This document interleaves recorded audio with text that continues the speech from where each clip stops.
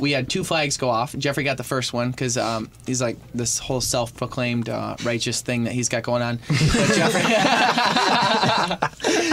But Jeffrey got the first flag, and he pulled up a beautiful lake trout. And the thing about, all jokes aside, the cool thing about lake trout fishing too is when normally when you're pike fishing for tip-ups, you've got like 50-pound braided line on with a steel leader and a big old treble hook, and you can muscle them in, and it's just kind of different.